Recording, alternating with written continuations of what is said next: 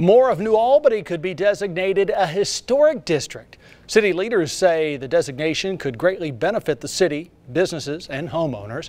WTVA's Veronica Mejia is live in New Albany, where she talked to residents and found out how they feel about this.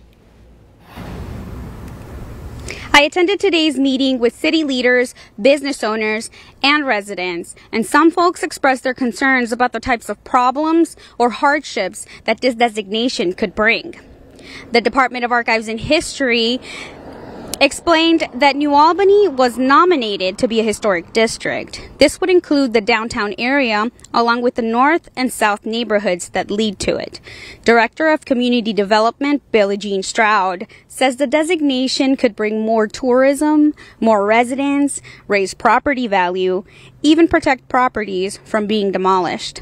Some folks like the idea. Others are concerned about what it could cost to keep the historic integrity of old homes. I am skeptical about doing that in the residential area, and that's why I'm opposed, because I don't know what is on down the line for me. So that is my concern.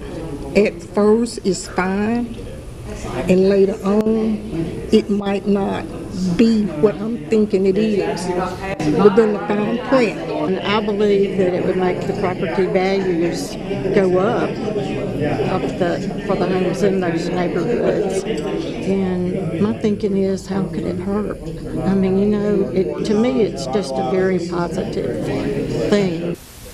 Stroud says the nomination and designation is an honor, and it acknowledges that folks in the city live in a historically significant area.